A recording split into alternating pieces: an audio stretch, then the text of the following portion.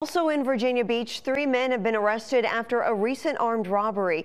It happened around 1 a.m. June 9th on South Newtown Road. That's near Princess Anne Road.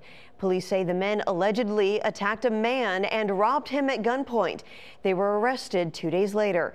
27-year-old Eric Jones Jr., 24-year-old Juan Jones, and 23-year-old Kamari Lanier currently face multiple charges, including abduction with the intent to extort money and armed robbery. Lanier faces an additional charge of possession of a gun by a felon. We'll let you know when they're expected in court.